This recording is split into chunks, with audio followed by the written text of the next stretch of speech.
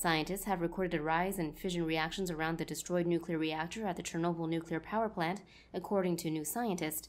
The plant is surrounded by a megastructure called Chernobyl New Safe Confinement, and sensors around the structure have registered increased neutron emissions, according to Reuters. Originally, the Unit 4 reactor at the Chernobyl plant experienced a meltdown in April of 1986 after an unexpected drop in power during a safety test, according to Sciencealert. Explosions of compressed steam released as a result of the meltdown sent out radioactive material across Europe, helping lead to the premature deaths of what could be tens of thousands of people. The concern now is that an increase in neutron emissions could create an uncontrolled nuclear fission reaction and further explosions.